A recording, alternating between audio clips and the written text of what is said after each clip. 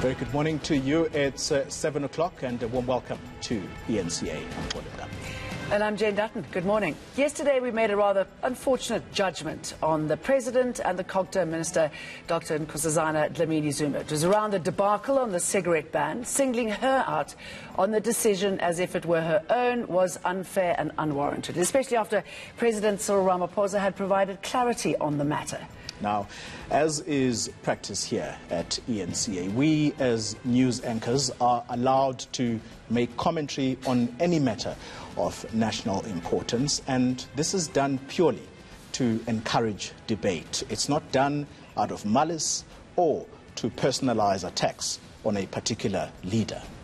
The same also applies to us as citizens of this country. We are entitled to opinions as individuals. That right is protected and guaranteed under the Constitution. For this, though, we apologise unreservedly. Now, when we say things on this platform, we always have you in mind, the viewer. We have earned your trust, and we're not about to disappoint you now.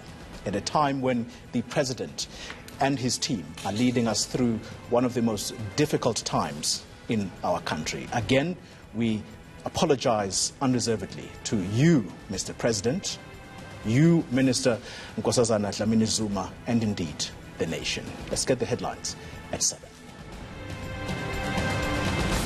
Grant beneficiaries hope today will be different from yesterday. Thousands were left empty-handed when a technical glitch meant they couldn't collect their money.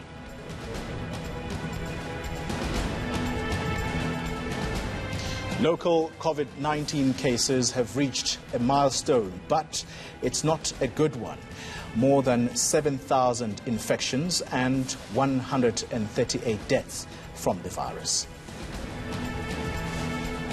And a group of quarantined South Africans and foreigners are taking the Mpumalanga government to court. That's after the Provincial Health Department refused to let them be privately tested for the coronavirus.